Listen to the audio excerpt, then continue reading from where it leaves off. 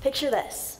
You're on the beach watching the sunset, and you see a guy about this tall on a bike with a surfboard in his bike rack. With one arm, he's strumming a guitar and dribbling a basketball with the other. He's playing chess with his mom and switching between speaking French and German.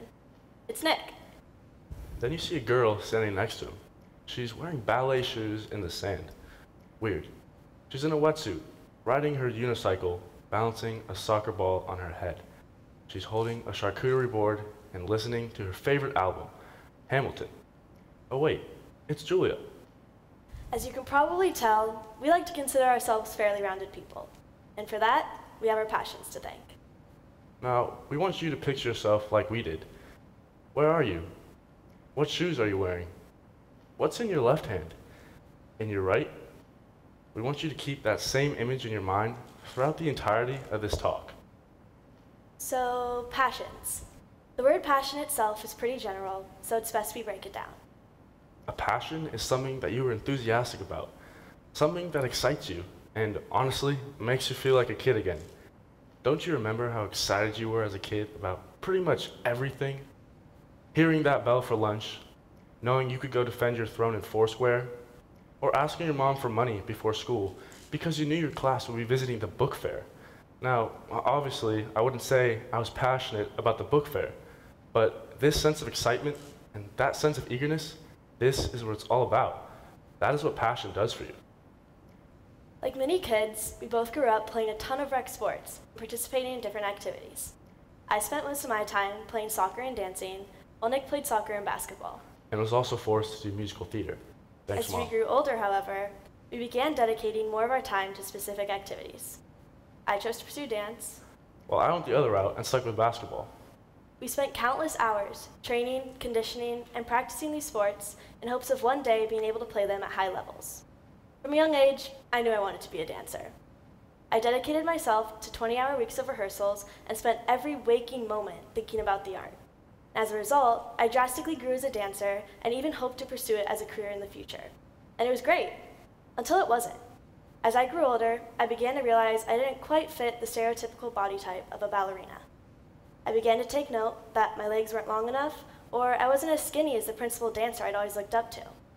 Now, unfortunately, this unhealthy mindset is no stranger in the dance community. There are thousands of stories of dancers who silently struggled and eventually quit the art because of the cruel body standards we're pressured to live up to. And I'm sure I would have been just another one of those stories had I not had other passions to find peace in.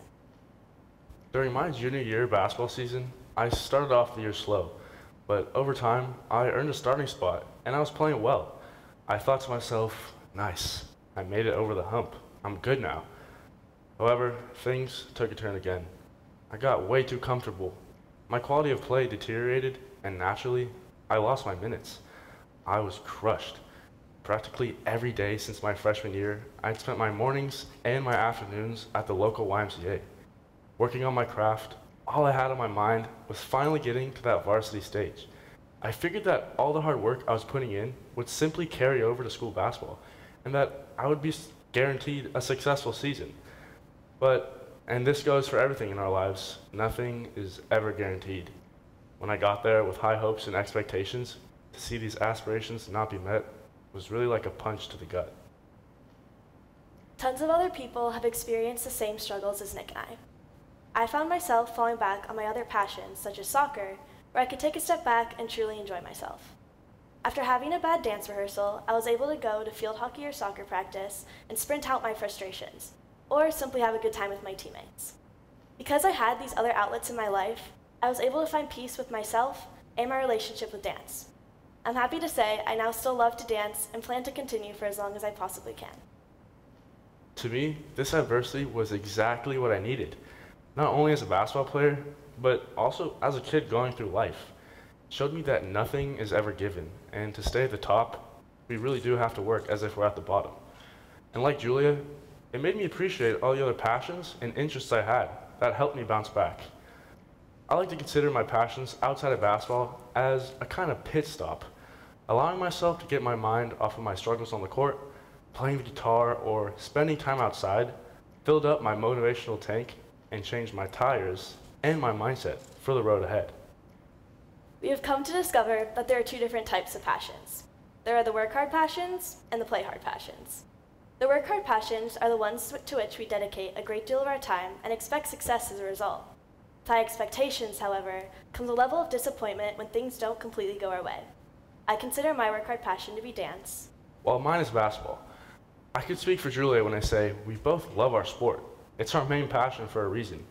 We love working hard and putting in that extra effort to get better. However, everyone knows that the path to success is not a straight line, that there will be bumps along the way. I can recall more than 1 or 2 memories of coming home after a poor performance on the court. No social media, no party, nothing could keep me from thinking about the loss. So, when we can't help but dwell on our losses and need a break from our primary activity, what do we turn to? This leads us to our second type of passion.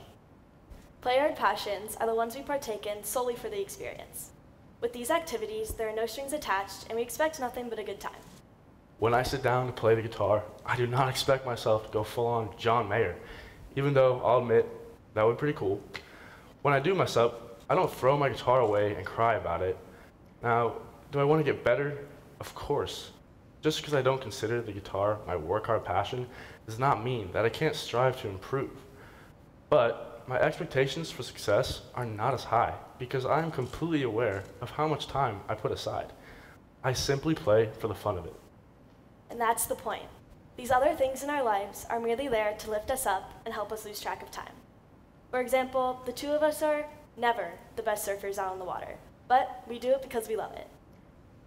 Dedication to one thing does not mean that we can't also pursue other interests.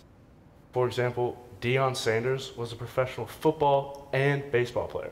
And Avril Lavigne, the well-known musician, was an avid hockey player before she took to the stage.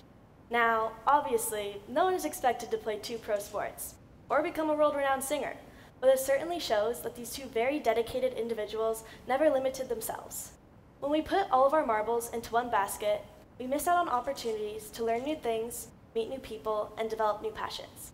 Many people often get burned out or lose interest in something altogether because they spent so much of their time on this one thing. That's why it's so important to have a variety of outlets. A variety of ways to bring you joy.